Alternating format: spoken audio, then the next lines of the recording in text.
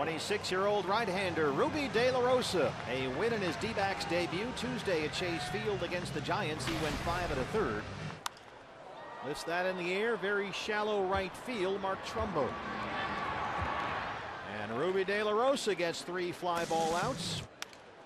Again, back out over the plate. It's a little nubber to the hole. Goldie, the underhand flip to De La Rosa covering, and they get North. De La Rosa gets the strikeout, his first of the ball game.